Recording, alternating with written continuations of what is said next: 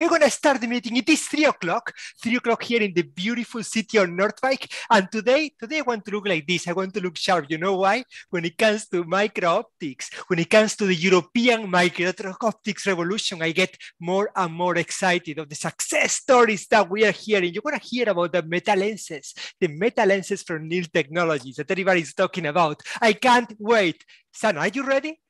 Let's get started today. Head-up displays. Join us on Monday, September 27th for the ultimate heads up on the future of head-up displays.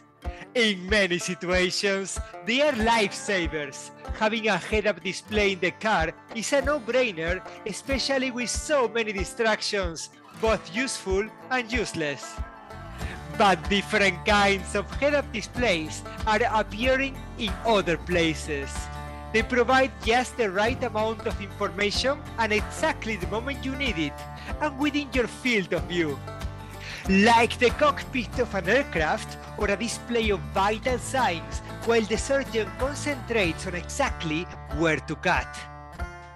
In outdoor conditions, the main challenge with head-up displays is image brightness, especially in situations with a stray light or unpredictable changes in luminosity.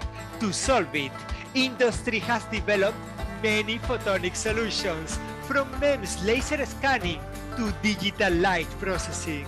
At the same time, augmented reality head-up displays are rapidly becoming more compact using waveguide technology, holographic optical elements, and the next big thing, meta surfaces. Look at this, flat optics 50,000 times thinner than their counterpart that can enable 3D displays and even holography. Recent success stories from WaveOptics, Microsoft, and Neil Technologies are just the tip of the iceberg. And on Monday, September 27, we welcome to the Epic Network Moderators Innovations. They are one of the key automotive system integrators, being a market leader in smart rear view mirrors. They come to share some of their challenges, so let's welcome them Epic style.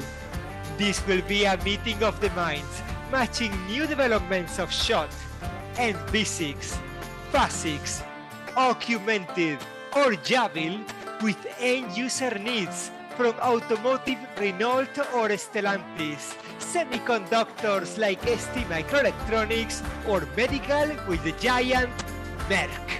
And we also have a little surprise. One of the rising stars, NXRT from Vienna, is looking for epic business.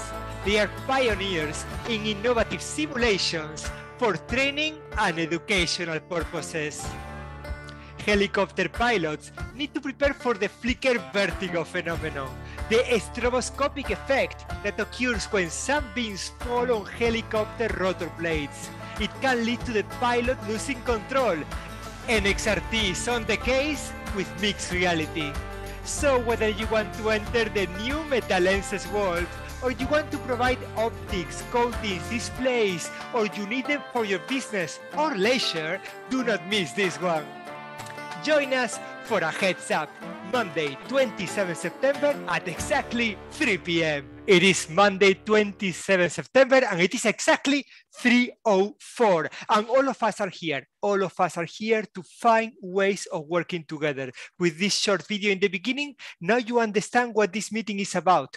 You are not in a webinar. You are here to find business. All of you who still didn't accept to be promoted to panelist, do it. You are here to do business and you want to participate in the conversation. A conversation that today is going to be co-chair with my partner in crime in MicroOptics, Amairi-Pyka. And we're here representing 749 fantastic members of EPIC. We all love you. We know each member individually. You can test us. Every time that you see it at a conference, stop any of the people from the EPIC staff and ask them if they know anything about the microscopy manufacturer Opto, or if they know anything about the photoresist manufacturing microresist technology. We know each member individually, organize events, provide access to a network, help you raise capital. We have the biggest website to find a job in photonics, jobsinphotonics.com.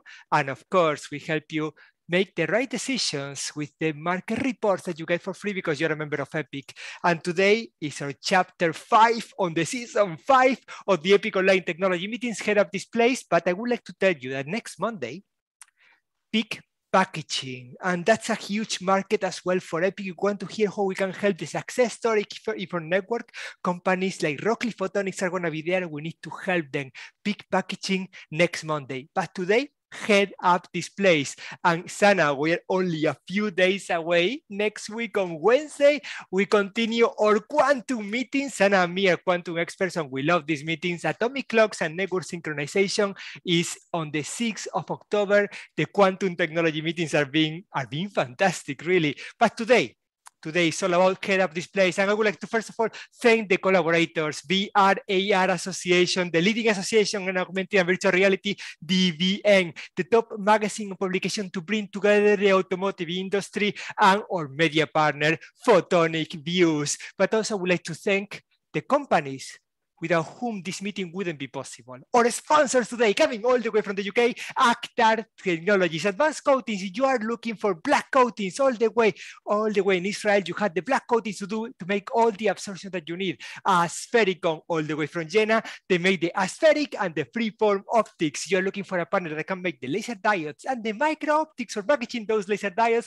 Focuslight acquired Limo, and now Focuslight can provide the entire solution. If you're looking for a semiconductor laser supplier that does the MBE growth all the way to provide ultimate lasers to the end users, modulight, all the way from Tampere, Finland. If you're looking for laser scanning solutions, there is a company in Germany that has done fantastic job, all the way from Itzehoe. OQmented has MEMS-based laser scanning systems and MEMS-based laser scanning sub-assemblies, and all the way from Sweden, South Sweden, the company Obducat makes semiconductor equipment where you need nano imprint lithography or roll-to-roll solution for ramping up volume production in micro-optics manufacturing. Obducat is your partner. And finally, last but definitely not least, the company who has been leading the European micro-optics revolution all the way from Neuchâtel, Switzerland, SUS MicroOptics, developing micro-optics in affordable reproduction, wafer level micro-optics, from the solution all the way to also help you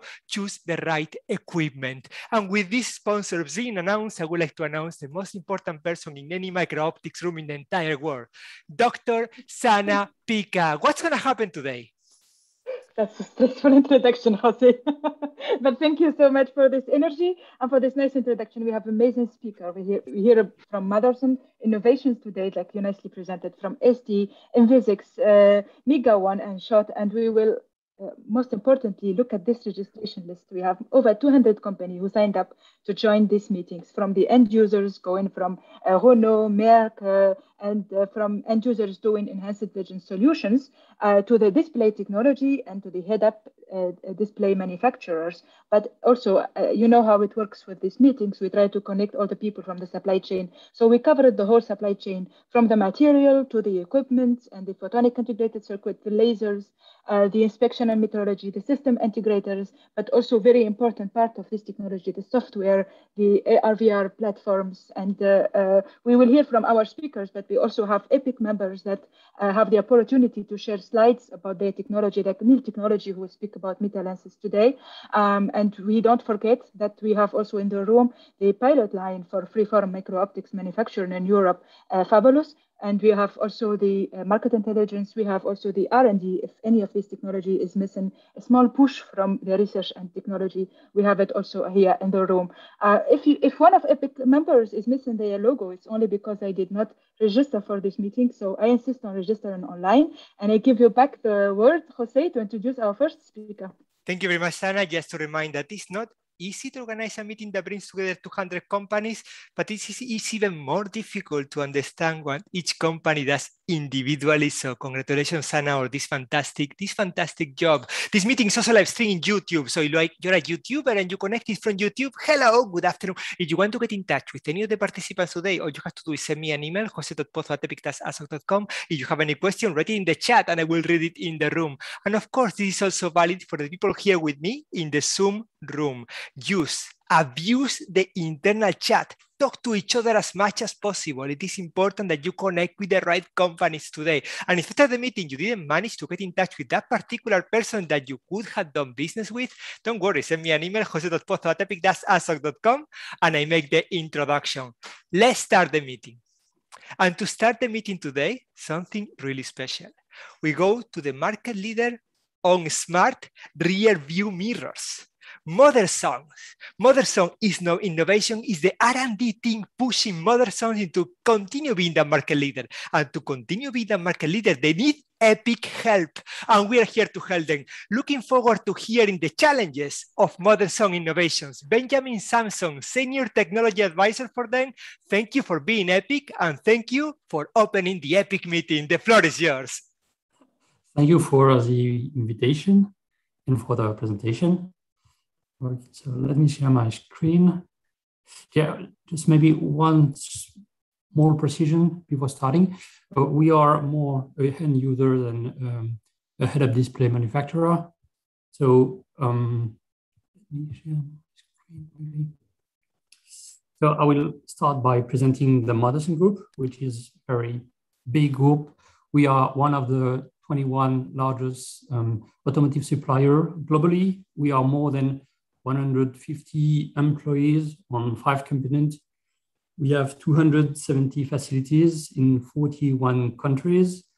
And we are mainly working for the automotive industry and delivering any kind of parts for the all the automotive OEMs globally.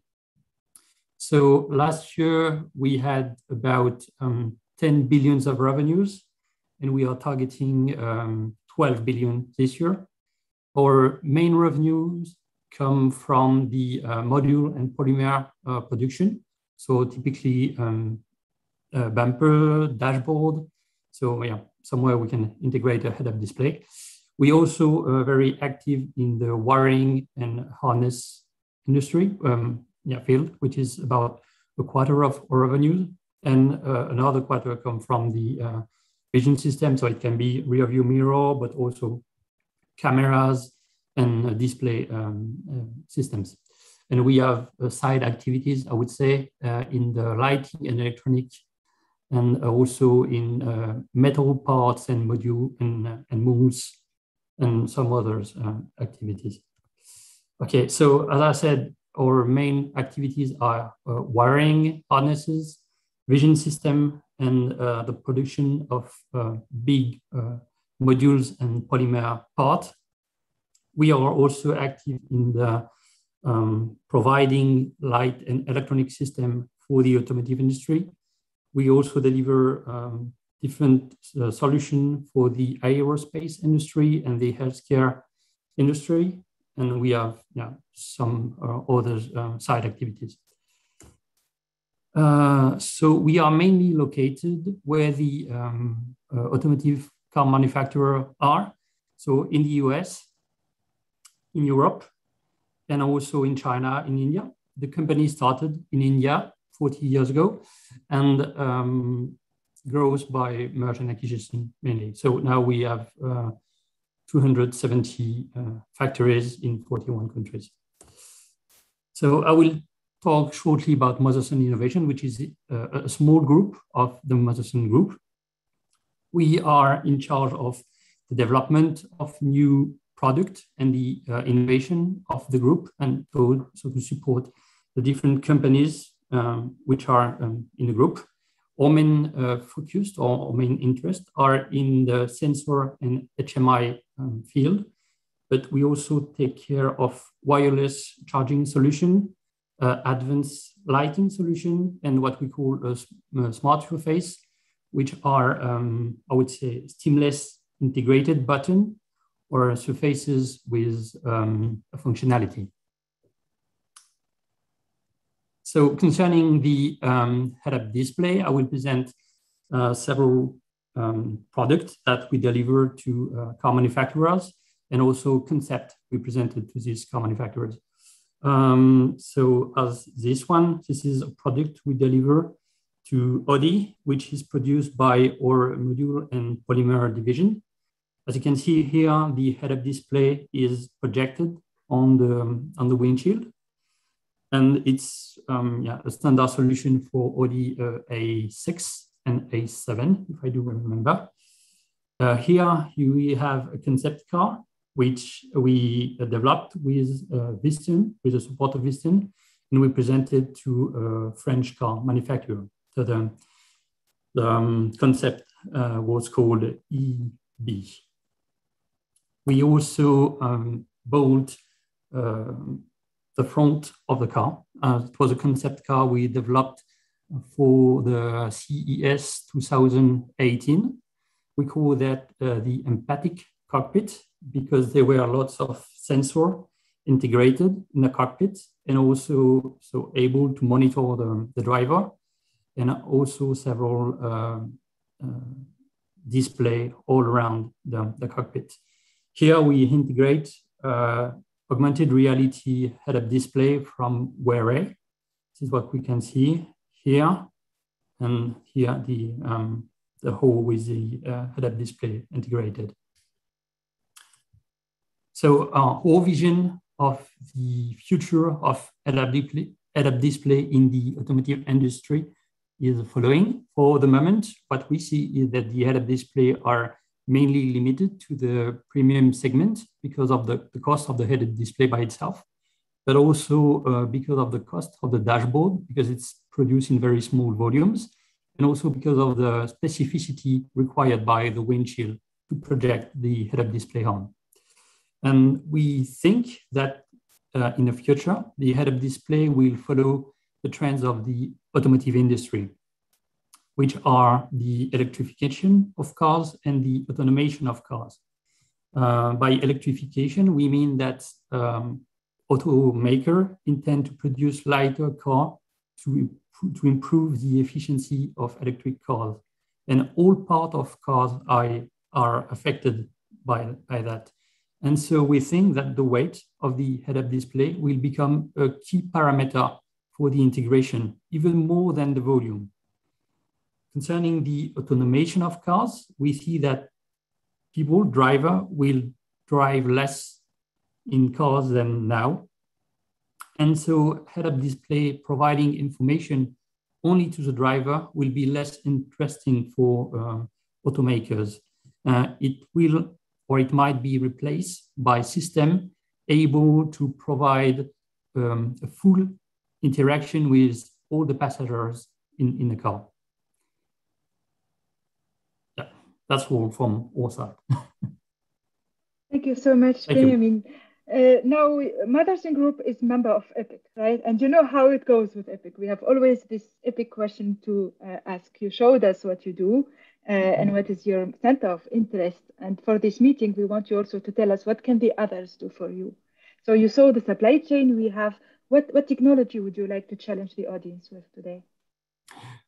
I think we would be interested by, I would say, a kind of head-up display that can be integrated not only in the front part of the car, but in other parts, because we really believe that in the future, the future of head-up display will be more entertainment than information for the driver.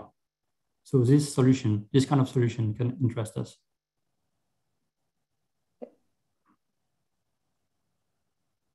Okay, let me see if so head-up displays for more entertainment. Maybe you can develop on that a little bit.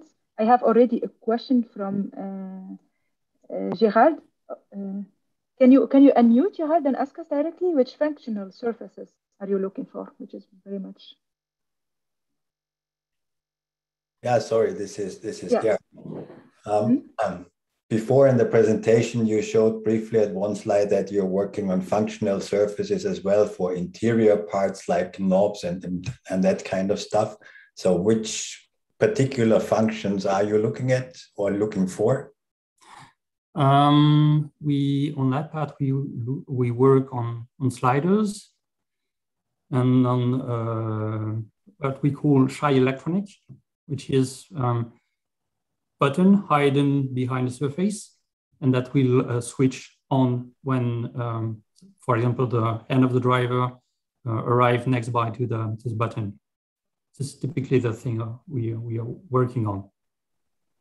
Okay, thank you. We have another question from David. David, you can unmute and ask from Open Reality. Yes, good afternoon, everyone. Yeah, you said that the head-up displays are limited to high-level cars, but we can see a significant trend in entry-level cars, I would say, like the Mazda 2, that is offering in series the head-up displays at 20,000 euros starting. So we can see the evolution in head-up displays going in a lower segment. Is it something that you see? Is it something that you expect, or what is your view? I would say that what we view for what we see for the moment is, of course, a lot of car manufacturers would like to include head-up display in their car, but the price of the system is something that can propose to a customer, and also the price of the integration is really limiting the integration. So maybe the medium segment can propose head-up display, but I think it will be really limited to some cars. And what we see also is that there, shall I say, head-up display also get in competition with other systems like head-mounted system, and this system might be one day adapted to the automotive industry. I think we have yet another question from Jean Bernie. You can unmute and ask directly. Sure. Josh. Yeah. Sure. So my question is the following. You mentioned that the price of a head-up display is still expensive, and you mentioned that the windshield, I mean, the constraint on the windshield were one of the issues. Could you develop a bit on that and explain what are these constraints? I'm sorry, but I'm not, I would say, a specialist enough on that. You should maybe ask to someone from Saint-Gobain, who produce windshield. Okay. They will be able to answer that precisely. What I know, and what the Moderators group know is the constraint. The information we have from, for example, from Saint-Gobain is that the constraint are so high that at the end it is not something that can be produced for the moment in a very high volume. It's still like I don't know how to say that. Sorry. Benjamin, what a great presentation. First of all, I loved when you said that it was kind of the polymer division, the one that push the EV you have here in this fantastic slide. I think that for me that was great, because I want to talk to you. I'm not going to talk to you about user experience or price. I want to talk to you about materials.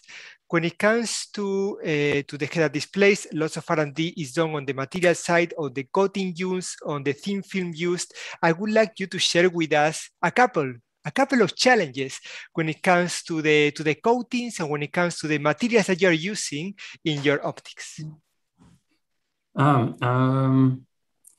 would say that one of the biggest challenge we met in a head-up display is to protect the head-up display from the sun. So in the integration, we need to have big plastic part that cover, or it can be in glass, but in plastic it's much cheaper, that cover the head-up display entrance and that protect the head-up display from infrared and UV light. And if you don't have this kind of covering surface, then you might destroy your head-up display just by exposing the head-up display to the sun. So you are looking for a material that has to be affordable, robust, and resistive enough for the long term, and at the same time filter UV and filter you said UV and infrared. The infrared. Until what wavelength you need to protect to filter out the infrared? 1 micron, something like that, I guess. Yes, yeah. All right, so this is the challenge. This is the epic challenge. Material suppliers that can actually help Moderson and can help Epic. We prepared too many introductions. I have more people to introduce you, but we have a huge material supplier coming for the first time to our Epic meeting. This company is well known for their impact in the medical market, but also they are a huge company offering materials also for the electronic sector. We have somebody from Merck in the room, correct? Mark Goebel, welcome to the show. Hello, thank you for welcoming me. Mark, Mark from Merck, you are one of the top companies in this sector. I really want to know what brought you to this meeting. You told me already in private you are looking for the role of your materials in optics. Could you disclose this more? I would love a collaboration between Moderson and Merck. Yeah, I mean, you mentioned that, of course, our company is well known for pharmaceutical applications and things, but we also the world leader in liquid crystals. So we do have a wide portfolio of special optical materials.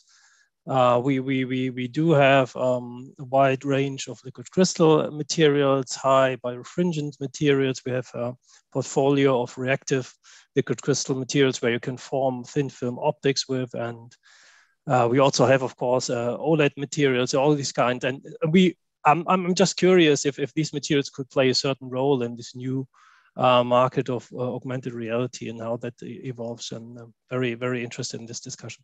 For us, it's great to have an entry point at your company. It is also great to have a potential use of your materials in our optics. We prepared too many introductions, but I'm going to go back to Benjamin because I have a few interesting questions for you. The first one is coming all the way from Rochester, New York, one of our top companies in the world of freeform optics, Optimax. Jessica de Grote-Nelson, good afternoon for me, good morning for you. What's on your mind? Good morning. So one of the questions I have is excellent presentation. What are some of the limiting factors that you have for the weight of your heads-up display systems? So what is causing the most weight in your system right now? Well, I would say we are not head-up display manufacturer or developer. We are integrator. So I don't have the answer to this question. Sorry. So it would be the whole thing at that point. Yeah. But let's revisit it then because we have a few manufacturers in the room. So I'm going to come back to you, Jessica, for this. The next question, we go from Rochester to Finland. Benjamin, this meeting is global. We go to Finland, we go to Tampere to talk to Jari Ovaskainen from the company Modulight, semiconductor laser manufacturer. What's on your mind? Yes. Hey, Benjamin, thank you for an excellent presentation. And well, we have been supplying with our technology with some OEMs, and we are always puzzled a little bit that the value chain is tiered. So they have these tier one suppliers such as Bosch, Magna, Faurecia, Denso, and those companies, and then OEMs and VAG Group, PSA. And how do you think that which route is a best, and how to introduce these new innovations to this huge market?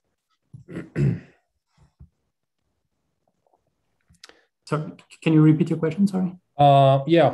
This automotive. What is the easiest way for us, the Epic members, to bring our technology into your market? Exactly. So we know that there's like tier one suppliers, and then there's an OEM side, and sometimes we think that it's tier ones where we should concentrate our efforts, and sometimes we think that it's a OEM side. I would say that for head-up display, I think the easiest way to bring your technology to the market is to convince an OEM to do it. Yeah. So so there are, I would say, two possibilities to introduce an innovation to a car manufacturer. The one is to build a POC and to showcase to a car manufacturer, or to convince this car manufacturer, and then this car manufacturer will come to us and ask us to integrate it and make a product of it to integrate in a car. Renault and Stellantis are with us today. I'm going to come back to them later, and I'm going to ask them, I'm going to push them to do that. Benjamin, thank you very much for this. I have another question for you coming. We go from Finland to the Netherlands, and we go from semiconductor laser manufacturer to one of the key companies that is pushing graphene in Europe. Startup Atrago, Santiago José Cartamil Bueno. Buenas tardes, good afternoon, goedemiddag. What's on your mind? Goedemiddag, good afternoon, everyone. Thank you, Jose. Yeah, thanks, Benjamin, for the presentation. I just had a straightforward question. I know that you do not make the display, so you integrate in case the display and with the projector for the system, for the car. Do you use or do you intend to use DLP, LCOS, micro LED? Can you comment on that? For us, we take the head-up display as a device. We integrate. We do not get into the system, but we can use this kind of micro LED or other system in other projects we have in the group. Yes. I see. So you don't have any preference. Basically, you have some needs, right? That you need to overcome the illumination from outside. And they has to withstand the temperature, coming from the light, from the UV and the infrared, and that's it. That's kind of what you look for a display. Yes, I would say, yeah. Okay, so maybe we stay in touch. Santiago, no. You stay in touch right now, because Santiago, you're a manufacturer of MEMS-based graphene displays and projectors. As cool as that sounds, how do you see this market for the graphene technology? And could you tell us a bit of how you want to make a breakthrough, bringing graphene to somewhere it was never before? Okay, yes, I can comment quickly on this one. So basically, as Jose said, we developed this new technology, graphene MEMS display imaging technology, and we intend to enter the micro display sector with this reflective type of technology. Basically our specifications are similar to DLP, so fast and very reflective, but with some additions,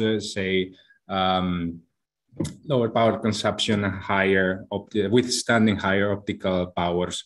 So this is where I think we could help and solve the problem of HUD projection in cars and aviation tracks and stuff like that. Santiago, for you, the world is your oyster. I'm a huge graphene fan, and I got really excited when we talked just before summer, and things are going the right way. So congratulations, enhorabuena.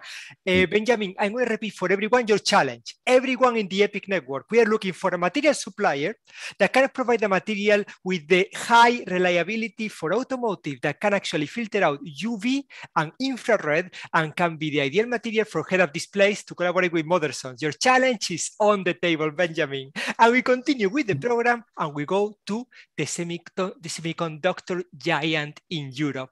Our semiconductor giant is here in the room. Director of Business Development, Elan Roth from ST Microelectronics. We want to help with you. We want to help ST. The floor and the attention of everyone goes to you. We have Luca today. We have Luca Segici from ST. We will start with Luca because Ellen is, Yes, Elan was not available, so I'm working with Elan. Yes. Yeah. Piacere, Luca, the floor is yours. Piacere. Thank you. Wait, let me share the presentation. Share. Let me know if you see that. Crystal clear. Okay.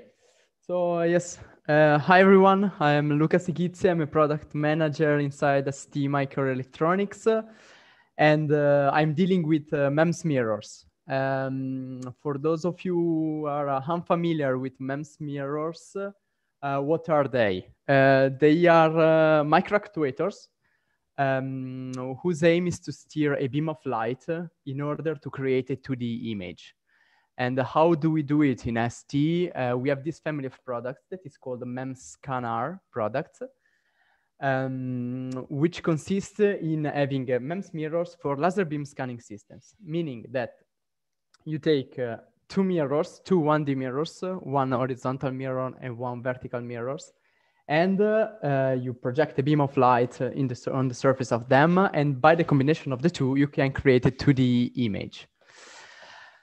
Inside ST, we don't have just the MEMS mirror, but inside this family of products, we have also all the electronics that is behind them, meaning all the electronics to make them move correctly, to make the right projection system correctly. So we have mirror drivers and laser drivers. And with all these components and all the know-how that we have experienced in the last years, developing this technology, we managed to build our reference designs for augmented reality. So this is made on purpose for augmented reality. And we did also something else.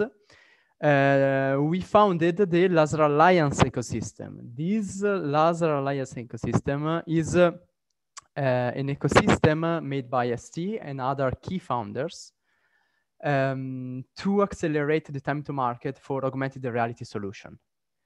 In this way, we want to bring the expertise of different companies all together, because this is a very complicated technology, and by the help of everyone in the Laser Alliance, we can give a push to this market. We can bring it to the market, the augmented reality solutions very, very quickly and easier.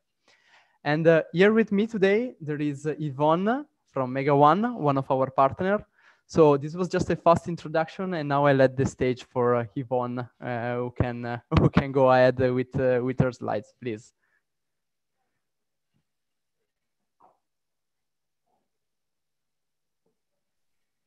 So Yvonne, now you can share your presentation. Perfect. You're muted. You're muted, Yvonne. We don't hear you.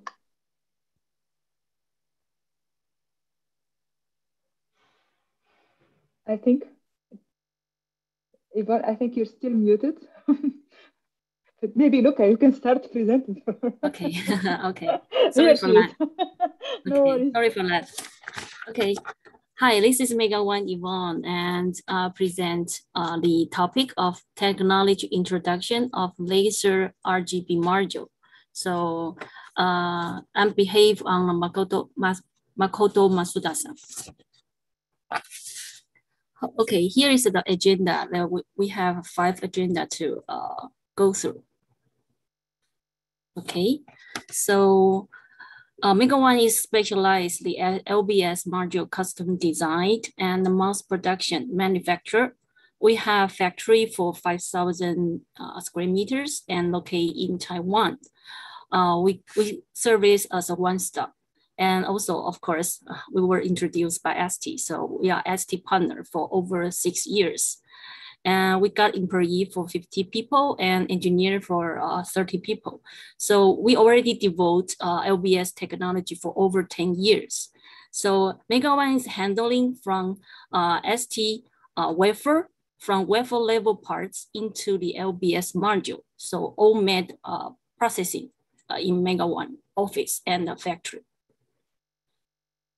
And here, the LBS module design. So we got talent and engineer team from 4 categories, like a relay race team to calibrate the module design. The optical team starts the first rod, and mechanical team take the second one, and electric team is the third one, and last is the automation design team. So as well as the module calibration process is a teamwork from MegaOne team that we already developed for many years. Okay, and here is the history of MegaOne LBS module. since 2016, we got coverage with ASU from China for CAS1 laser projector watch. As well, this is the world first company to provide a very compact size laser optical engine that cooperate with STMicro. 2017, we designed prototype of HUD, light and temperature control system that can be received from 0 degree to something. This is kind of prototype, 85 degree with the thermal solution. 2018, we have the a car type laser projector in mass production and OBN to Acer, gateway brand, and launch in Kickstarter. 2019, we got some AR AR with light guide system, which present with ST seminar during CES. And 2020, we got the LBN with HOE and also the laser twin type module. And this year we got LBS which is 3-in-1 building with 3-in-1 laser, and also the HOE compatible with the HOE design, and also can be adjusted from the relay lens for the spatial spot size. Okay. This is the Mega One LBS module design history. So Mega One, we focused on LBS optical engine design for many years and gained experience on mass production expertise through the STMicro mass mirror and of course the driver and also the control IC. So, and we also have the LBS know-how and obtain the LBS portfolio patents. And here is the LBS production flow. So you can see the top level from COB processing, assembly system, processing and adjustment and calibration. So there are totally can be shown as 6 steps. So step 1, wafer level parts are die bonding to take out the mass from the wafer and glued on the FPC correctly. And step 2, the wire bond, the gold wire with FPC to make sure you make it function on the FPC. Step 3, the assembly the laser and present into a module housing. Step 4, the attach assembly the V and H mass mirror FPC onto the module housing. Step 5, coordinate and adjust the optics, such as full mirror and collimator lens during the optical system. Last step is calibration, the laser characteristic and image performance of their software. Okay.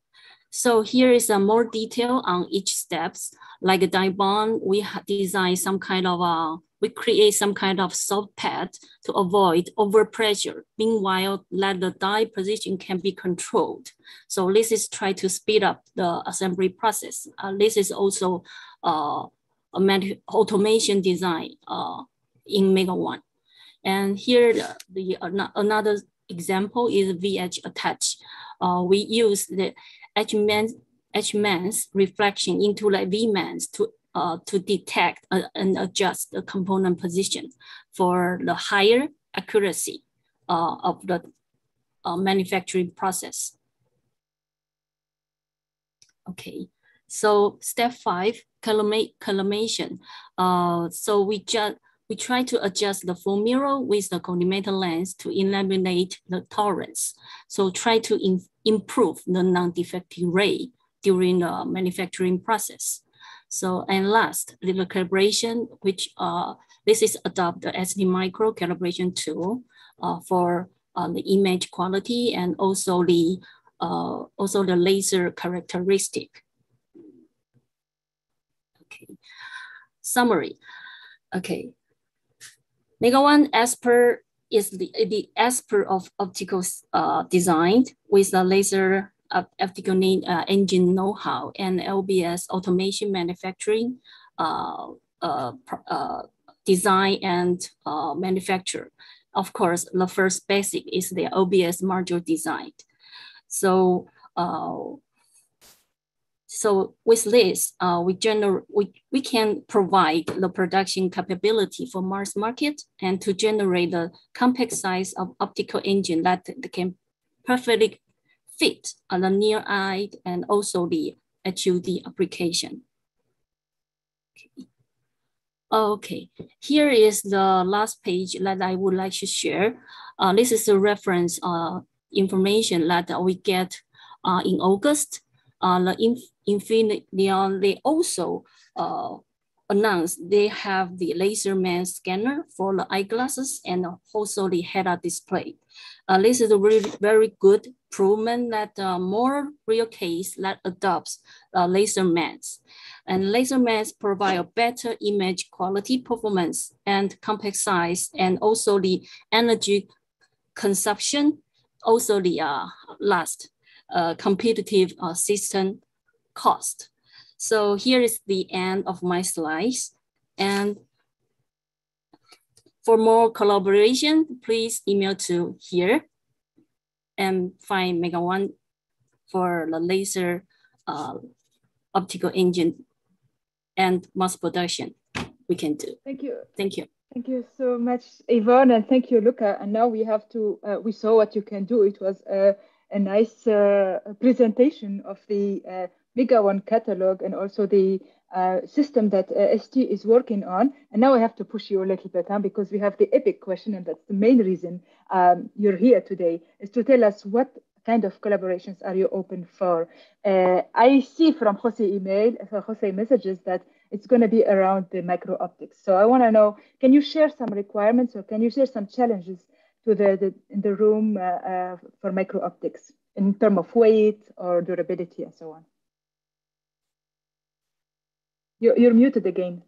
Luca, you feel free to unmute as well. Okay, you mean the MicroOptics? Actually, let me go case MicroOptics.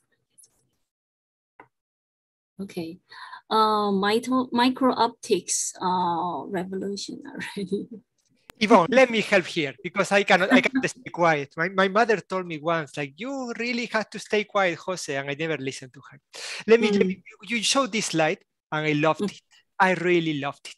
You were talking about adjust the full mirror with collimator lens to eliminate the tolerance. And then when you were talking, all I could think about was the optics that we could use to improve that process. So I'm going to introduce you to a few companies that can help you for the next generation because we want to help Mega1. So the first company I'm going to introduce you is coming all the way from Neuchâtel. The company is called SUS MicroOptics and is represented here by their CTO, Wilfred Null. Wilfred, good afternoon. Good afternoon. Thank you. So I don't know you got half as excited as I did. I was very interested. so how, could you tell us a bit about the MicroOptics that we are developing now by SUS in your case and by me for the whole Europe, and how we could maybe get some challenges, help me get some challenges from Mega1? So we have three types of micro-optics. So we work a lot in data and telecom, like collimation optics, especially for detectors and laser diodes, and PICs for integrated optical circuits. So we do a lot of micro-optics there. So it's pretty similar to what you here have. Then we do a lot of illumination optics for laser systems in general. So all types of beam shaping.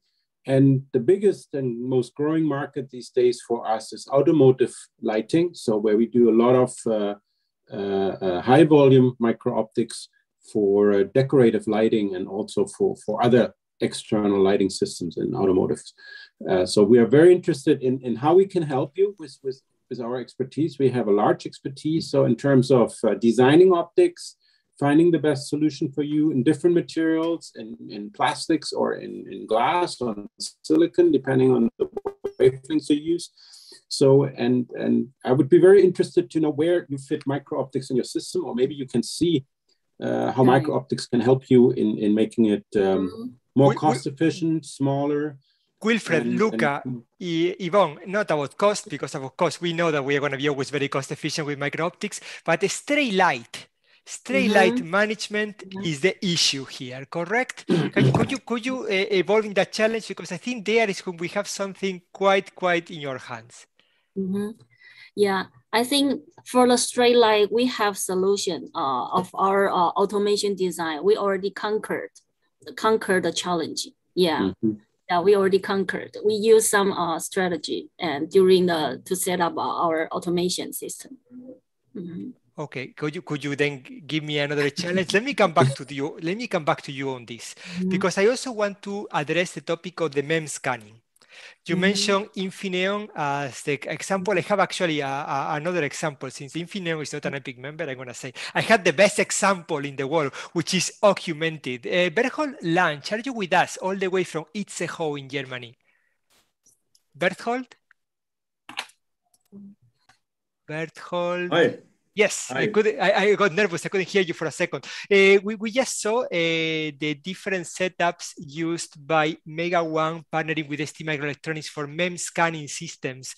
And I believe here there is quite a potential room for cooperation. I would like to see from the OQmented, from the MEMS scanning on chip success story from Itzehoe, how do you see this market and what kind of room for cooperation can we enable here? Yeah. First things first, this is Jan Schutarski speaking. So I took this slot from Berthold since he has to join another meeting. So I joined incognito. But I'm working together with Berthold in the business development and also a little bit on other technical things. And yeah, I followed with a lot of interest in this micro-optics topic because yeah, we face same issues. So in making new products, but also in the testing and characterization of it. So, Yvonne, yeah, what is the biggest challenge that we have for the MEMS scanning? Biggest challenge. Biggest challenge of MEMS scanning?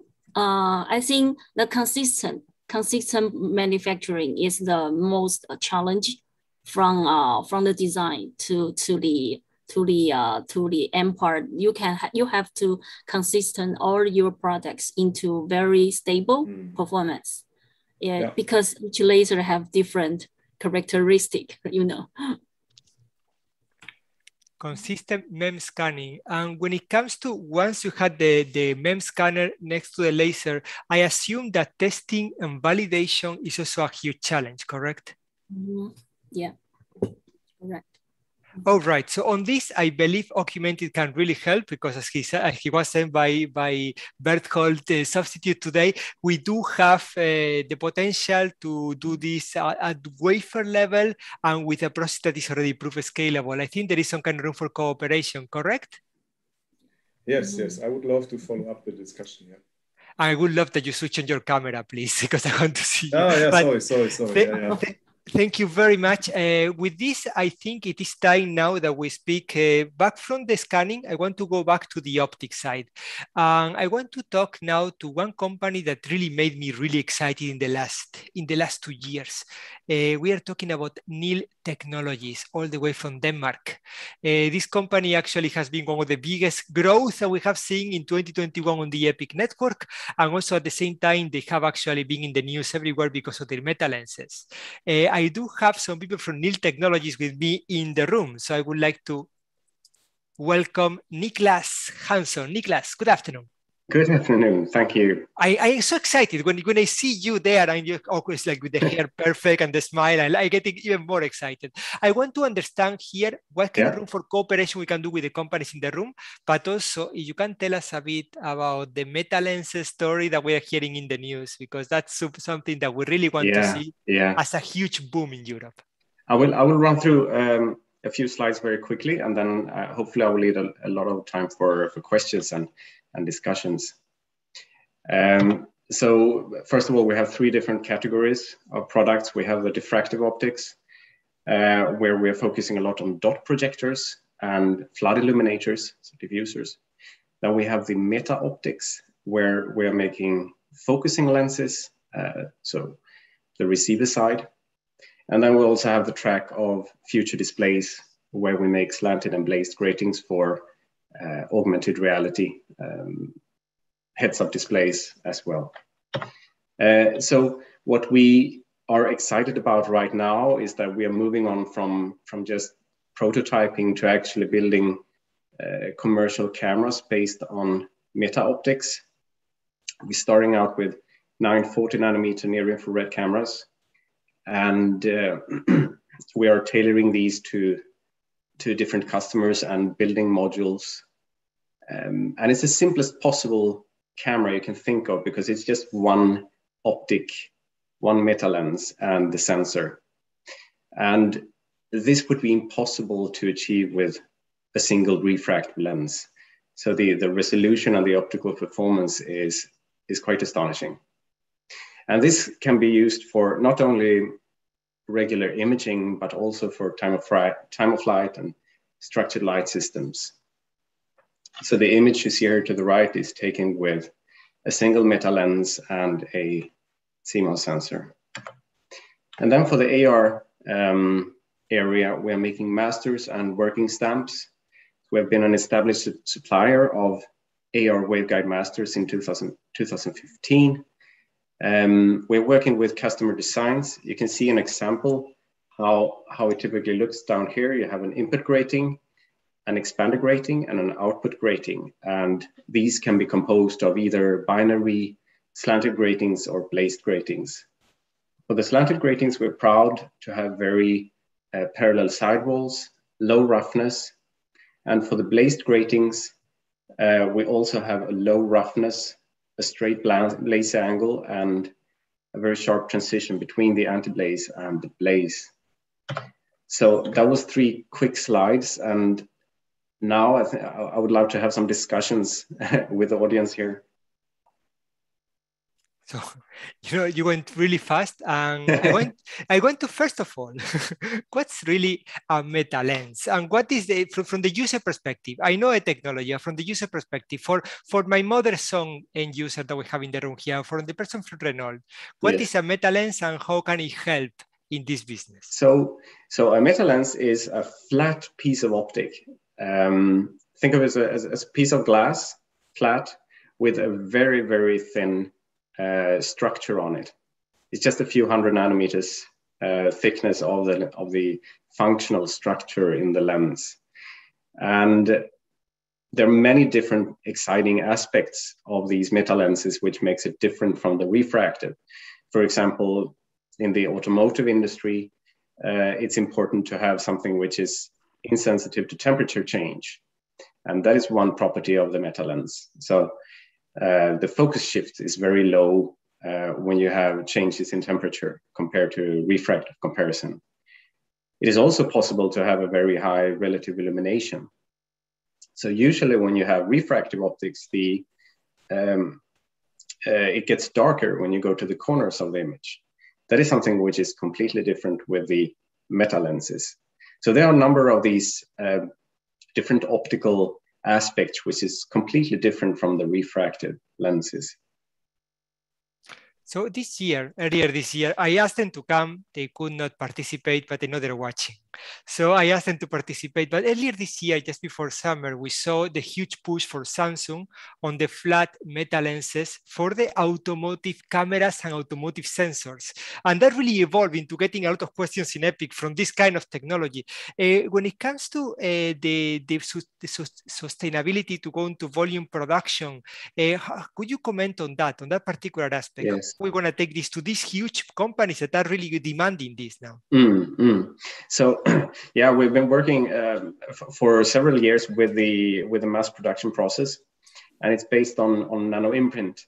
And the beautiful thing about using nano imprint is that we can start out with a very high accuracy master defined with e-beam lithography, and then we can replicate it with nano imprint in order to preserve that high precision. And we have also been able to show optically that we have the same functionality in the replicated optics as we have when we only make prototypes based on the e-beam and etching. I want to go back to Benjamin here. Benjamin, we are talking about the meta lenses. We are talking about how this technology can actually be bringing very thin optics to automotive and to high volume production at the same time, because it's high reliability and at the same time replication. They cannot use a word, but I can, affordable replication to actually satisfy the needs for cost and efficiency.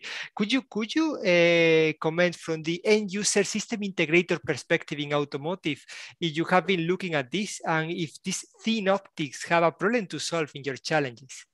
Yeah, for sure.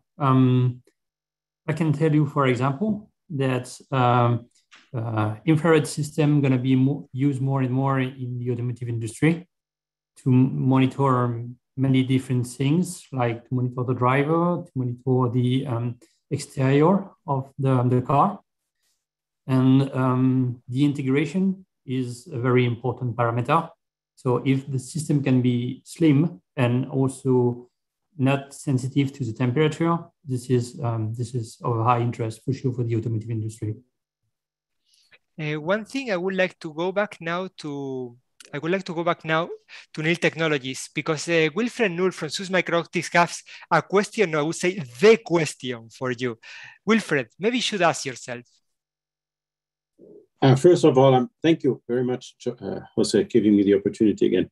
So first of all, I'm very impressed by the results that you're showing. So of course, we're following Neil Technology very closely, and since you're also in Switzerland, we know what your development is quite impressive.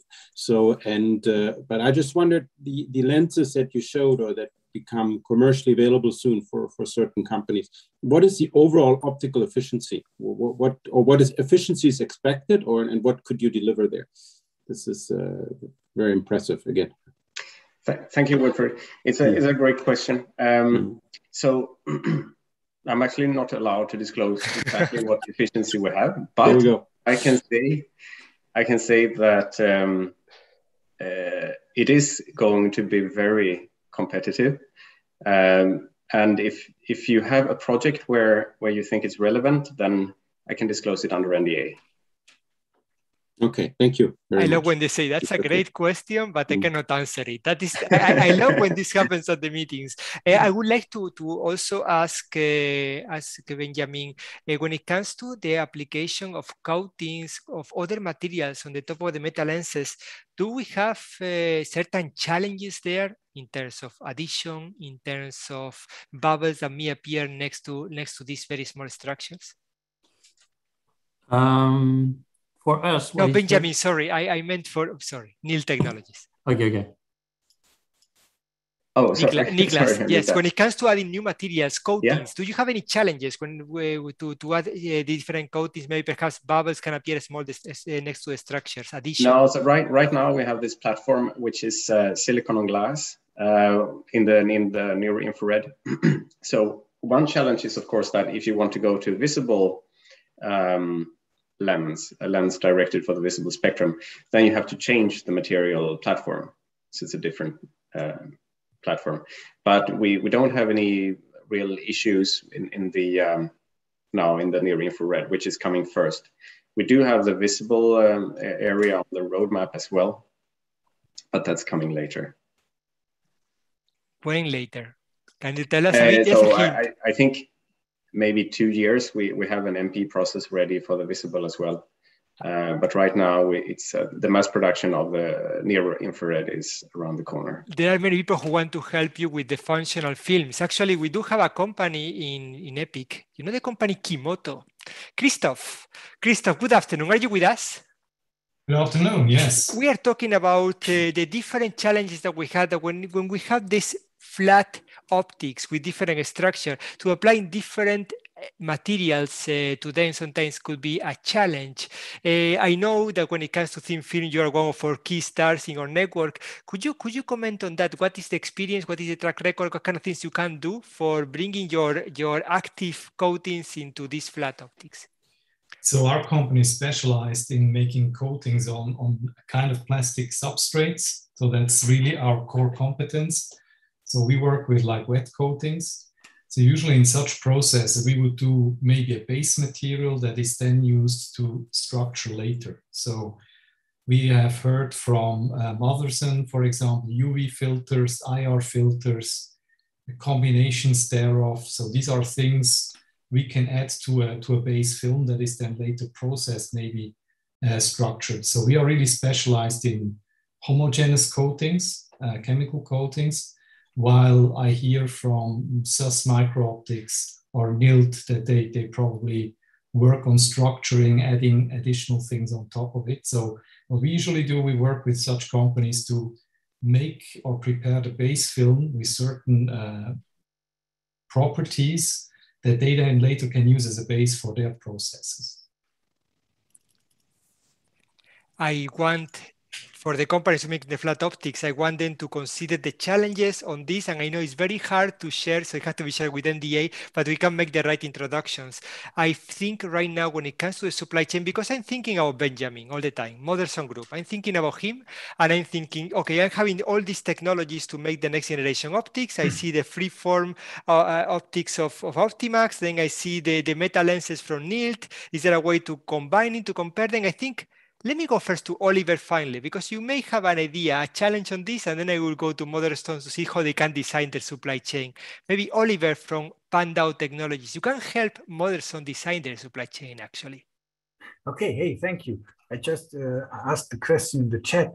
Well, if I remember back decades ago, they said no more A-spheres needed because now we apply holograms on top of spherical surfaces and we are fine. And now I see meta surfaces competing with freeforms.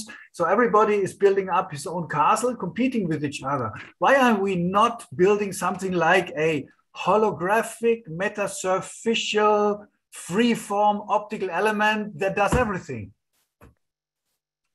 Because we need the integrator to demand that. We need Moderson Group to demand that. Because if that is a demand, we'll make it happen.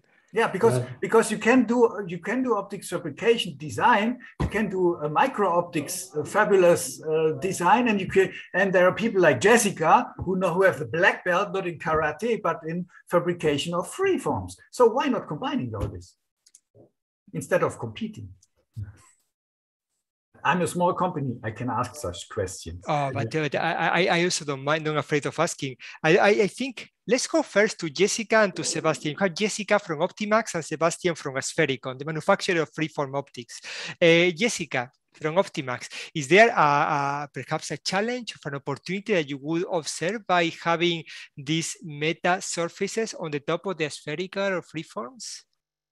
Well, I think it's a very interesting topic, and I think worth exploring a little bit. I think that the added degrees of freedom you can get with your optical design for adding freeforms, and then to couple that with being able to potentially even further reduce the size of your system by integrating the meta surface or some type of structured surface on your freeform surface could be very interesting. However, as you mentioned, it's going to take a village in order to be able to do that, because it's going to take designers, and then the fabrication technologies used to make the macro freeform lenses is different than what Neil just described in terms of the microlithography for doing the meta surfaces. So, but being able to figure out a way to collaborate and work forward, as Oliver mentioned, and would be, I think, a very interesting project. Oh, there is a reason there will be a way, but for me, it's the challenge. I would like to ask Sebastian from Asphericon. Sebastian Henkel, are you with us? I'm here, yes. So you know what you saw what Jessica said. We are really looking forward to collaborate. I would like to ask you the same thing. You just heard from NILT, they can make these fantastic meta surfaces, and you can hear, you just heard from Pandau, they are thinking, hey, why don't we just make the best optics ever combining freeforms and meta surfaces? What's in your mind? Yeah, so pretty much goes along with what Jessica said, and I like the comment from Pandau. So why don't think about a collaboration on that? And if it comes to miniaturization of systems and things like that, I think there must be a way on apply such surfaces on freeforms. So yeah, definitely looking forward to that and taking it back to the technology team here within Asphericon and discuss it further. Sebastian, you have a slide. I was told you have a slide to share with the public. I have one slide, yeah, yes. Just a quick one, yeah. Tell me, because you know I'm a huge fan of what you do in Jena. Okay, so let me share it. You can see my screen, right? Crystal clear. Go slideshow mode so we can see bigger. Okay, perfect. Yeah, just a quick introduction for those of you who don't know asphericon yet. It's basically a map of what the capabilities here at asphericon are. We obviously just talked about free forms, but also spheres, and obviously the next step can be how to apply surfaces or structures onto that. Along with that, not only the components, also comes the system and the system or subsystems for integrators.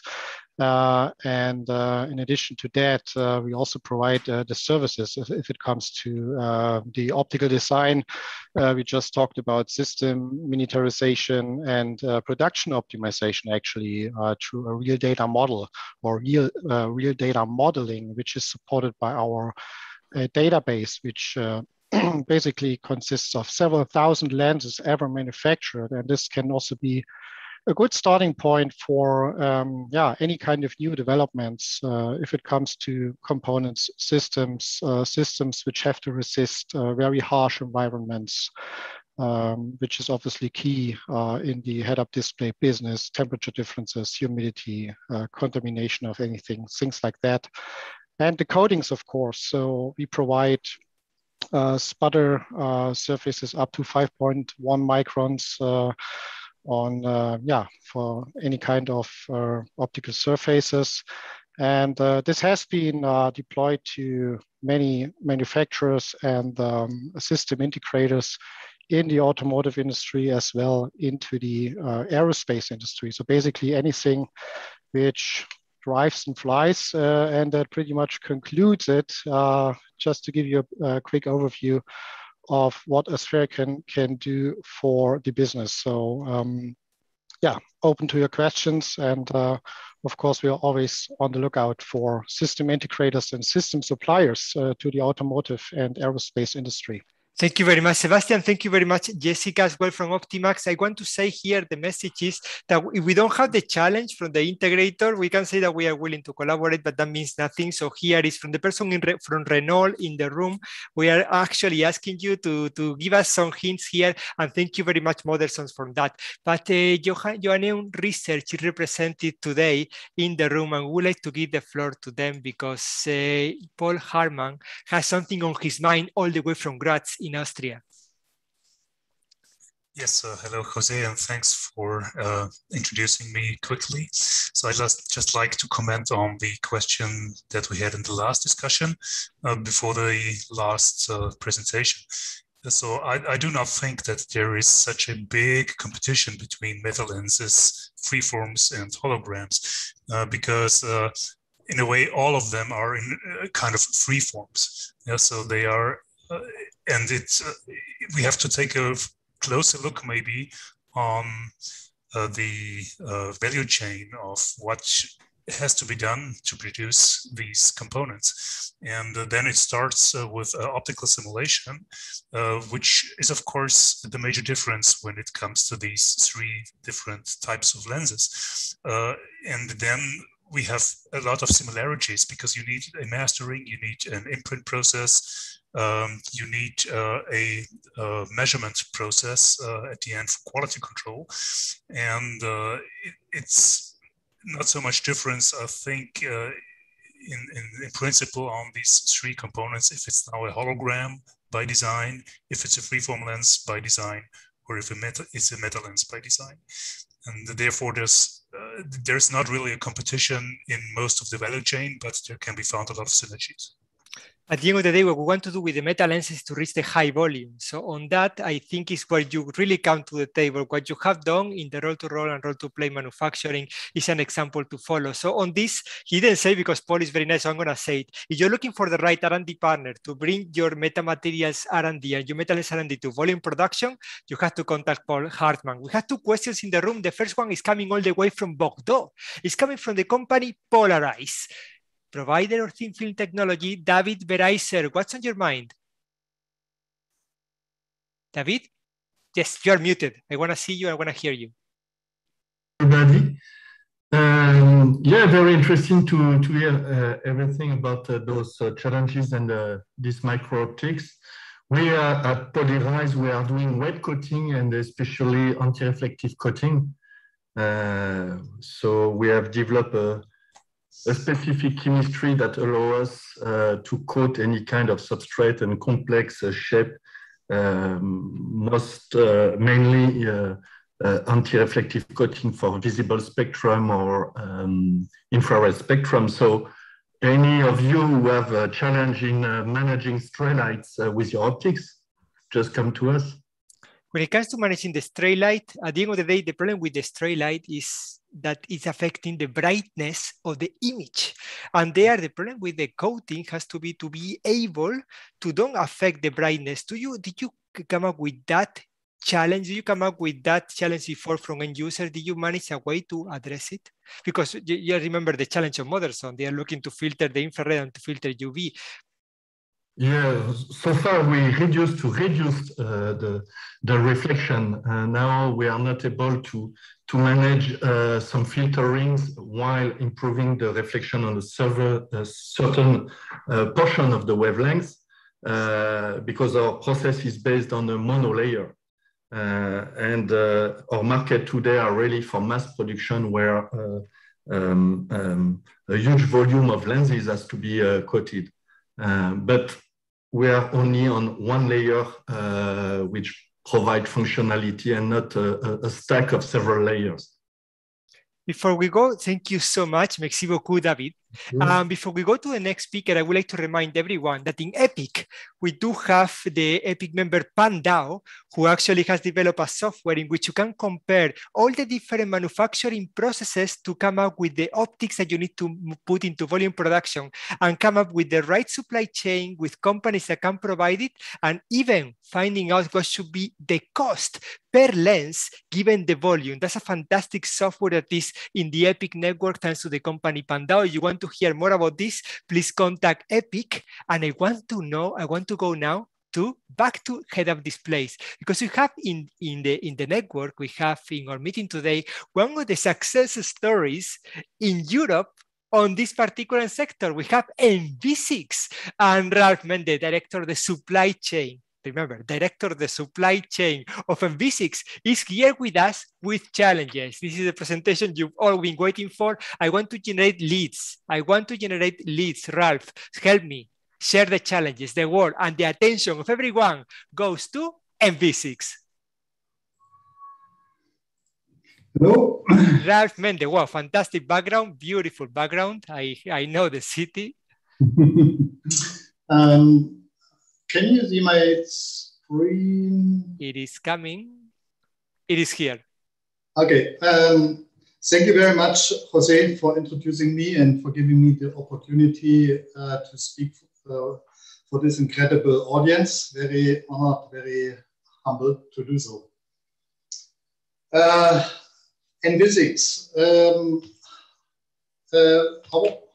At NV6, our mission is delivering a new driver experience through dynamic holographic head-up displays. Who is NV6? So NV6 was founded 3 years ago in England, UK, and the technology was developed already more than 20 years ago at Cambridge University. NV6 itself, our business model is set of a tier 2. So we are the technology owner for this holographic displays. And we supply so-called PGU to tier 1s and OEMs. And our suppliers, mostly component suppliers, EMS companies, so other service providers. NV6 itself, as said, is still a young company. Last year we finished round B funding and acquired more than $50 million on this B series funding and getting new stakeholders like Hyundai, like GM and SAIC from China. The technology of holographic displays, dynamic holographic displays, has several advantages. It provides a very small package size, and you can achieve very good system parameters like contrast, resolution, dynamic range, color depth, and optical efficiency. There is a presentation here on the bottom illustrating a comparison between a holographic head-up display and more pixel type display like in a TFT, a DLP, or maybe in a scanning system, where you usually each pixel gets to a pixel on the screen, which is different in holographic displays. In holographic displays, the entire information, the entire image, the entire brightness gets to every point on the image. So that provides an outstanding optical efficiency, but also a very high robustness for pixel failures, because a single pixel failure is not anymore corresponding to a pixel failure in the image. We have delivered generation 1 based on this technology with a tier 1 from Japan a couple of years ago. More than 250,000 display cars were equipped with such a display. Now we are working on our second generation, and the advantage of second generation head-up display is truly augmented. It's a very wide field of view, and it has multi-plane image information. So not only the center stack information here, but also other information for localization, for navigation. Some examples visible here.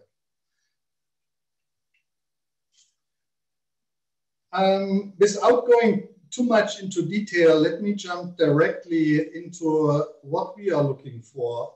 And I know this is a fantastic and a great community to collaborate. So I'm really looking forward to network with you, to collaborate with you on our new developments, new generation of head-up displays. I think areas to cooperate are key components like laser diodes, diffractive optical elements, light guides, polarization retarder solutions, even motors, which are to some extent used, optical components in the widest sense. Also looking for design services, optical design services, end-of-line tester, calibration, automation solutions. We are very interested. Always for prototyping, express manufacturing services. And of course, last but not least, in smart people to join us, to work with us in making this a big thing going forward. Thank you very much. Thank you so much for that presentation. This is what I call, everyone, this is what I call a gold slide. So they came here not to show off what they do. By the way, if you want to be amazed, check the YouTube channel because it's quite fascinating, but also to find the right partners for this. And I would like to, first of all, to open the room for anyone who can collaborate and help the company with their technology. But also I would like to ask Ralph, when it comes to the laser diodes itself, I don't think we have discussed enough in this meeting about the challenges of laser diodes. Can you give us a bit more meat there? Wavelength, power, aspect ratio, power consumption. What else can you tell us about your demands for laser diodes? Yeah, we usually use, so of course it's a RGB display. So we need all three colors basically. The technology needs a single mode laser diode solution. But thanks to the high efficiency of the system, power requirements are not so high. So we can usually work with much lower power than other projection displays do. I think there are some solutions we adopt today, but I think there is still a lot of potential going forward,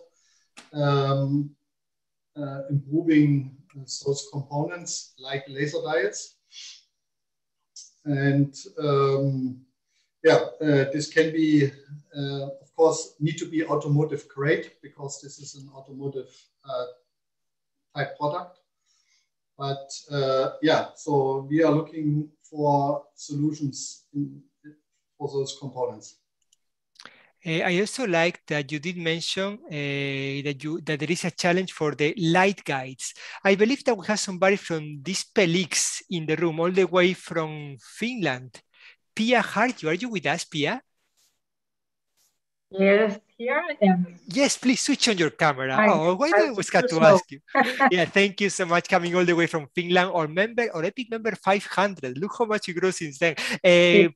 I would like to ask you, when you saw the challenges from MV6 and where they put the light guides, the waveguide technology as a challenge, I want to come to you. How do you see this market, and what kind of room for cooperation have you seen with a company like MV6? Definitely. So I know Ralph already for quite a while, and definitely I think we'll be in touch. Definitely the light guides will play an important role in these developments, and there are lots of these developments, I think, in the market. Currently, Dispelix business is on the augmented reality glasses.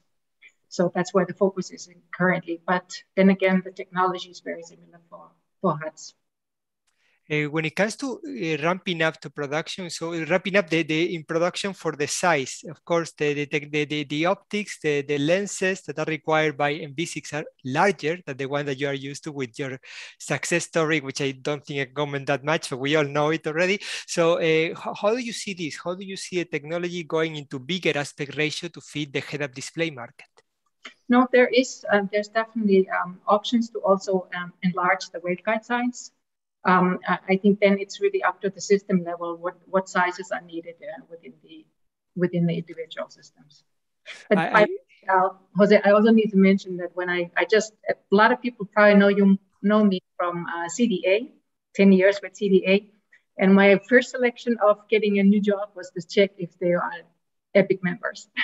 and you got to one of the amazing ones, and yes. It was congratulations on the career move, and also congratulations on leading the world of waveguide technology for augmented reality at Dispelix. Quite an impressive career track record that you are building.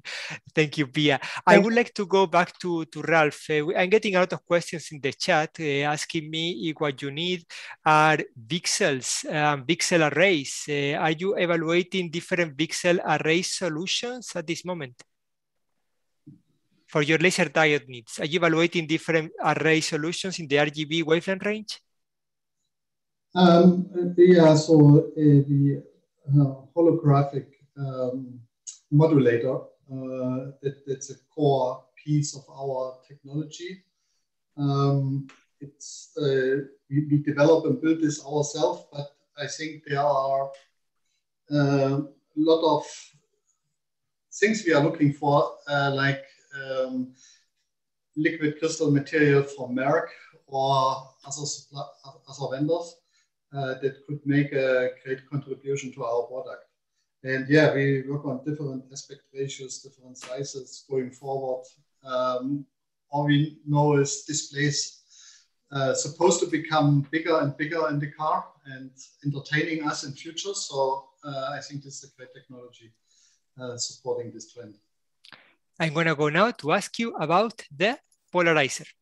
because I was very happy to say that you're looking for a polarization retarder technologies here. I always thought that polarizing in the high-end market was not a challenge anymore, because you can buy polarizing glasses for €9 in any shop this summer. So what is the challenge that you see in the polarizing technology, in the polarizers for the optics? Is it price? Is it volume, reliability? So basically, there are all over challenges, right? There are all over solutions, best and second best. And actually, yeah, I think it's about uniformity. It's about contrast. It's about cost, of course, but also about durability. These are key parameters. The cost is going to be a challenge. I think the uniformity when it comes to your surfaces could be the big challenge. Could you give us some ideas there? What is the size? What is the standard size that you're looking here for the whole optics? Put the hands, the size of the optics that you need to coat. Would you need to coat with a polarizing filter? Okay, so the size of the polarizing filters is just a small piece of component. So it's just maybe just call a number a centimeter in square. So it's not a huge thing. Maybe 2 centimeters in square. It's not a huge thing, right? It's about the magnification in the system, but so in the design, those components usually at an area where the component size is not so big, so to keep the cost down. So my present for you is the following. There is, in Europe, there is a pilot line for manufacturing micro-optics and for manufacturing micro-optic processes for companies like you, customized to help companies like you. And representing the pilot line Fabulous, we have their sales director and personal friend of mine, Jessica Van Heck. Goedemiddag, Jessica. Fabulous is the tool to help NV6. I cannot think about, if Fabulous cannot help NV6, we should close Fabulous today. What do you think? Of course, I mean, anyone interested in freeform micro-optics can come to Fabulous, because this is our aim. We want to be the one-stop shop.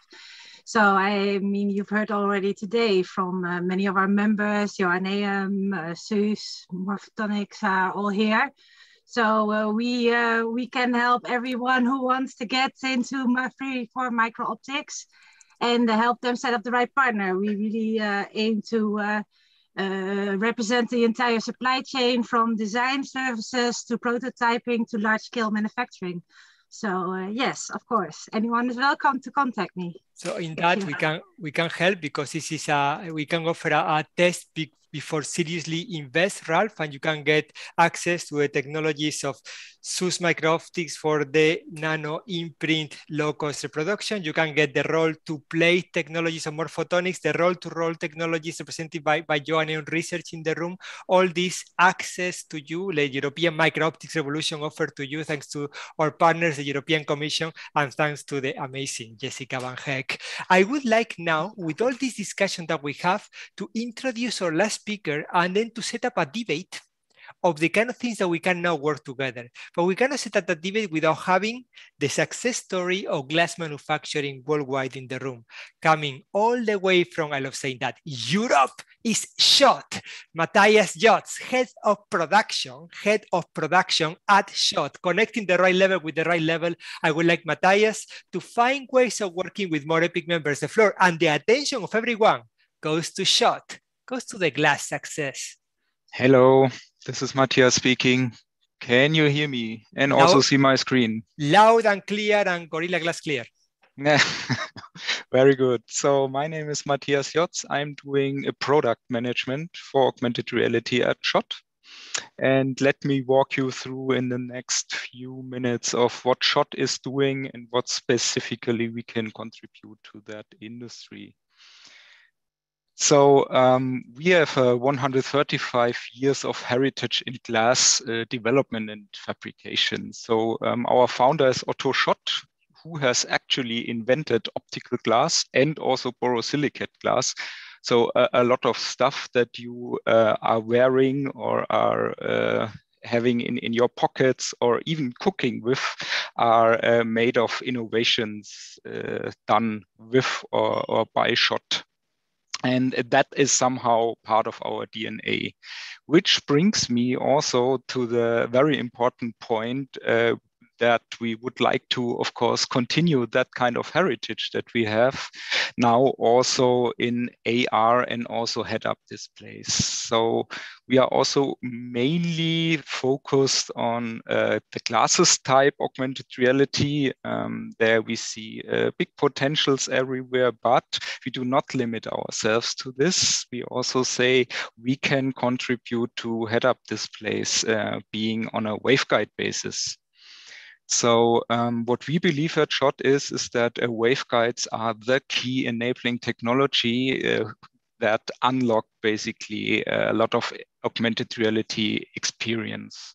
And as a material manufacturer, maybe some of the people in the group here will also share that opinion. It is not so easy to find out what properties our material and our substrates need to have in order to serve the market best. So basically it's always, as a material supplier, you can do a lot of things, but the challenge to do what's really right is one of the main challenges, and that's also part of my job as a product manager here at SCHOTT. So and this is why I want to share with you our view on what is very important on a waveguide substrate, because this directly impacts image quality. So basically 4 of the main characteristics are high transmission, because this of course very well influences the system efficiency.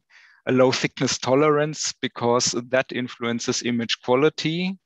A tailored refractive index, because basically all the technology is coming beyond the waveguide, are somewhat connected to the refractive index, and then of course also to the angle of total refraction in there. And that is, in our opinion, especially for head-up displays, very important is the format, since for some point wafer formats might not be enough to do everything that we need on a head-up augmented reality based head-up display, and that is also for us as a material manufacturer to consider.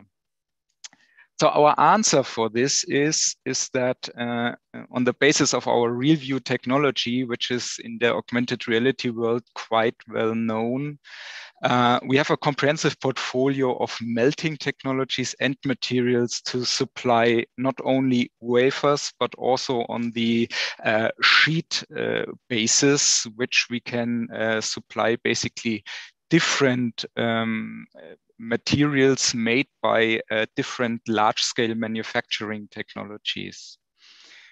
To put this a little bit more in practice, there's basically 2 different kinds of what we do, right? So on the one hand, there is optical glass that we can offer with a very high internal quality, very high homogeneity, very high refractive index homogeneity. And then also on the technical glass side, we can supply high transmission materials on a really large formats. And here is already, let's say, the last slide of my presentation, and that would be rather my question to you. So challenge us, and please let's develop together something which directly fits into your application's needs.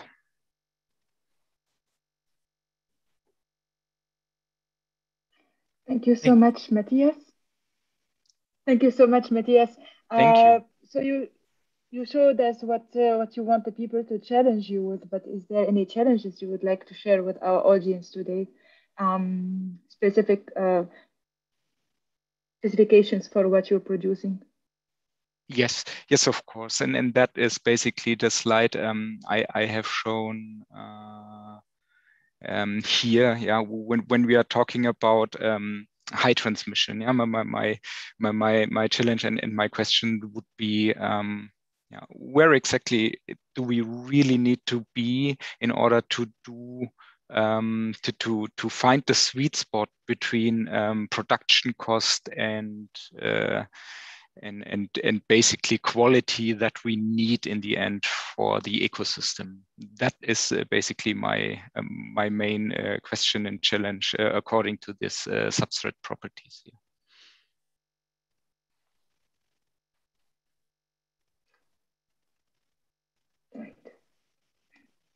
I am speechless, Matthias. I really am speechless. I really want, so, and this is very difficult to manage when you actually manage that. So for me, the thing here that Thank you. that we need to address, and I have been talking to many of your colleagues in the past, is about this refractive index tuning for increasing the field of view. And there are many different challenges. One of them is in the coating. The other one is in the different multi-layers that we can assume. In the other one is actually having different materials along the entire optic. I would like to go a bit deeper into this. What is your, if you can share, and share what you can share, of course, but what is your vision? How can we actually tailor the refractive index to increase the field of view to this below 150? So my vision, of course, is to go well beyond 2.0 and then also scale this up on a format which would also be capable of handling a head-up display application. But there are multiple challenges, especially as a glass manufacturer, when it comes to the material. And on the material side, there we have the refractive index thing. And on the other side, but then the production side, because once you go high with a refractive index, you are limited in the production ways of how you can melt the glass. And once, basically there's a trade-off, right? So either you want a very, very high format, basically, or a big format, which would be then also, let's say, in compliance with automotive industry and a relatively lower refractive index, or you go very high with refractive index, but then you would be somehow limited in format, right? So the vision would be, of course, to combine both. Yeah.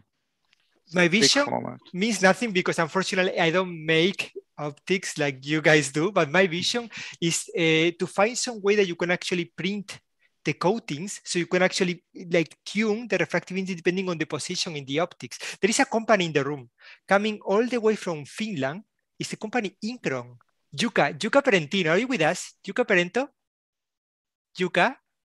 Yes, I'm here. So this is my vision. Can you help? If we could actually find a technology that could print the coating into the optic for these large optics with a large field of view. Yes, I think that it's totally possible.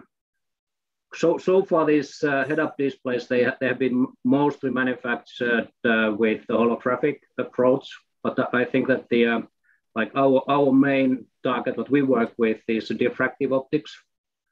And as Pia already mentioned, I don't see any reason why one couldn't make an diffractive optics-based head-up display using the similar technologies what are being used now with the AR glasses. Just a little bit bigger substrate, and that's it. But look at what we are hearing from Schott. When you look at the substrate properties, the Taylor refractive index is a challenge for them, which it's a challenge for the industry. So for others, it's not. Why do you think is that? Maybe Matthias can comment later, but why do you think that is, if you think that this could be easily solved with printing the coating? Well, I don't know easily, but we have actually worked with Schott quite a bit, so we don't know each other. But like we have the same target with Schott going over 2.0 or at least 2.0, and actually we hope to be ready with that work within this fall time to come out with our 2.0 material. We are already quite a bit over 1.9 anyway. So that should help quite a bit with this field of view problem there when we come out with that. And we have optimized solution for brand new low weight material, which they just recently promoted. So we have matched our coating refractive index exactly with that substrate. So that optimization work should help with these targets. I know that many people in the room have some questions here, but before I go to them, I'm going to go back to Matthias. Matthias, you also talk about the low thickness tolerance for your substrate. Yes. I don't know to what extent you can share some numbers with us, but that's a challenge that I would like to put in the open. Is there anything else that you can give us on what is why the low thickness tolerance is a challenge, and what kind of challenge it is? Okay, so in general, on a functional level, of course, the less parallel your surfaces on a total reflective waveguides are, of course, the more you deteriorate your MTF in the end, right? So that's the reason why we need it. We need very parallel surfaces, and that deterioration of the MTF, of course, we need to keep very small. And now, why this is a challenge? Because if at least if for the time we are also working a lot with Incron and with also a lot of other companies here, is for us especially in order to make that very flat, we have very low tolerances, and that tolerances are well below 1 micrometer on an 8-inch wafer, or even on a 12-inch wafer, if we are now looking into that. And that is a manufacturing challenge. And then if you are looking into consumer electronics ramp-up scenarios, of course, that's challenging, right? And but yeah, of course, we take on the challenge. In the beginning of the meeting, Matthias, we talk about meta lenses. I talk about meta lenses a lot because I love them. I know, well, I don't know, but I assume that in exploratory mode, this has been considered, evaluated, studied. What is your take on this meta lenses revolution that seems to be starting to happen? So what we are seeing there is, and here I can also only repeat what I think it was Niklas, right, from NIL said, and he said basically now it's starting with infrared-based systems, and I think that's not only because the technology is there to do that right now, but also because the market demands it, right? That's a very sweet spot to get in there, right? But also here we need substrates, and of course this is also a field where we are very active and also very keen on talking to all the people in the supply chain and value chain, and welcome to develop new solutions there. Niklas, you've been mentioned, and when it comes to low thickness in general, I always think about you. You told me to do that. So Niklas, how do you respond to Matthias? Did you start from infrared because it was a market low-hanging fruit, or because it was evolution of your technology, or basically because you had to start somewhere? Yeah, so there is quite a few really exciting high volume applications in the near infrared. And it's the sensors for time of flight and structured light. When you map out the room, you get these 3D images of the room. And that is a very interesting application for the meta lenses. So that is why we are starting with that wavelength range. But it is expanding. We're also working with SWIRs of the longer wavelengths. And I mean, we're already now getting requests for the visible range. So that is also something we need to mature. And I think here there is a clear partnership. I would like to come to the room. We have a lot of companies in EPIC that are providing the materials.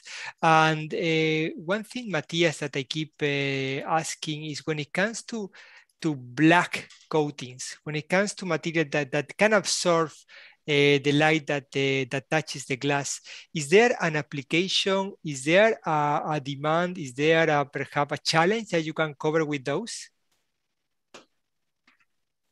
Matthias. Yes, let me think, you see. So basically, when we get asked to do, let's say, dark coatings, black coatings, at least to our understanding, it's often about stray light. So since we are, let's say, the guys who are developing coatings on a real specialty level, maybe I am maybe not the perfect but guy to I answer can help that you because question, I had right? the perfect guy to answer the question here with us. Thank Alexander, all the way from ACM Coatings. Alexander Tele, good afternoon first. Good afternoon. So here we're talking about black coatings, and I have you in the room, my expert on black coatings. What is the challenge, the sweet spot, the unique selling point of your coatings in this head-up displays business? Well, the unique selling point is that our black coatings do not only work in the visible, but also in UV and infrared. We had already talked about other infrared applications today. And those coatings are inorganic, so they bring exceptional resistance to the system, especially in regards of the temperature stability and stability against sunlight. So we have already heard that there are some developments around anti-reflective coatings. We do quite kind of the opposite. So if you have mechanical components, housings, apertures that need to absorb light, this is where our black coatings, our Actar coatings are being applied to. When it comes to the automotive sector, because at the end of the day, this is one of the key applications we want to target, what is the readiness level? What kind of success stories could you maybe share with us? Well, we are looking into different applications in the automotive. We are already far ahead also in serial production when it comes to sensors. So this is mainly near-infrared sensors like LiDAR systems and camera systems like that. This is where we are performing very well. We are also looking into head-up displays. They are always a challenge because the parts are quite big in comparison to sensor elements. And with a vacuum deposition technology, you're kind of limited with the coating chambers. So price point is there a challenge. I'm curious about applications for black coatings. I would like to ask our optics manufacturers in the room. Maybe I'm going to ask Jessica de Grote-Nelson from Optimax. I know that at the end they have been looking at augmented reality, virtual reality, defense applications, space applications. Jessica, black coatings. What is have you seen any challenges in the industry in which there could be some unique selling points on black coatings? So I'm afraid that we don't see a lot of requests for black coatings. And so I'm partially because that's not a current service that we offer, but it's good to know what vendors are. So when we do see them, I'd be happy to reach out. So Jessica, do me a favor. From today on, you offer black coatings with a collaboration with ACM Coatings. That's easy for me to arrange. So yes, the next time we get a request, I'll be sure that we reach out. Yes. Yes, yep. Thank you very much for that. And I love Jessica, that's why I can joke with her like this. But I also would like to ask Pia from Dispelix. Just before we close the meeting, I am very interested to know about how you see the waveguide technology developing, because we talk a bit about the holographic, we talk about the meta lenses. We'd like to hear a bit of how you see the waveguide technology developing in the head-up display market. You said that it is possible to scale it to make larger optics. How do you see this market going? I'm still so new with the Dispelix, but let me just say in general, I think in you know, it's all about based on what type of design approach you take. You always need the light, you need the optics that match with your source, and then you design accordingly. So I think there was also mentioned earlier today that the waveguides, I think it was Matthias, you said that the waveguides are some of the key technologies. They're very challenging, but those are the kind of the key components to bring this new technology AR, you know, ahead. But definitely, I see that this is the future. We have reached the amazing point in which I would like to ask everyone if they have a final question, comment, suggestion, or room for cooperation. I'm going to make a countdown, but in the meantime, when I make the countdown in my head, I'm going to show you this slide. During the meeting, I was collecting challenges, ideas, and I did realize, first of all, Moderators came up with a very open challenge. The thin film material to filter from the UV all the way to the infrared, any wavelength below 1 micron. It has to be reliable and it has to be suitable to production.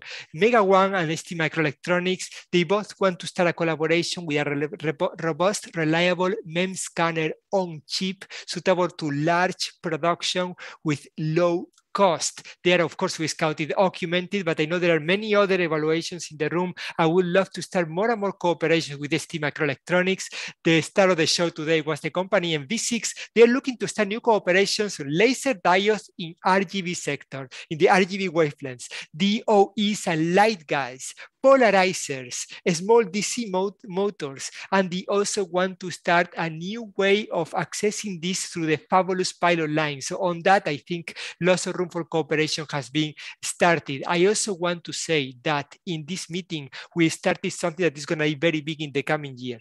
You're going to hear the word meta lenses a lot in the EPIC events. Remember it.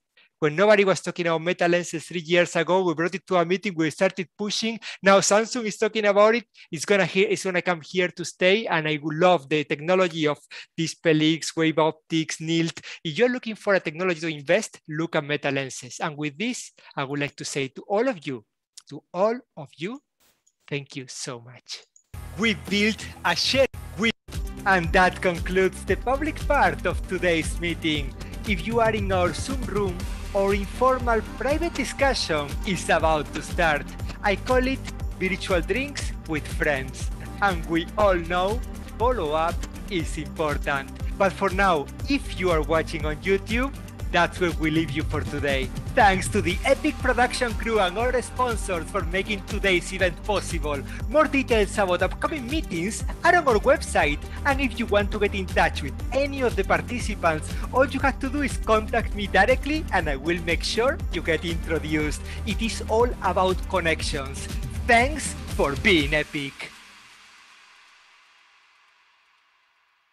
Okay, we are no longer live in YouTube. I always love saying that. We are no longer live in YouTube, so I can undo my tie.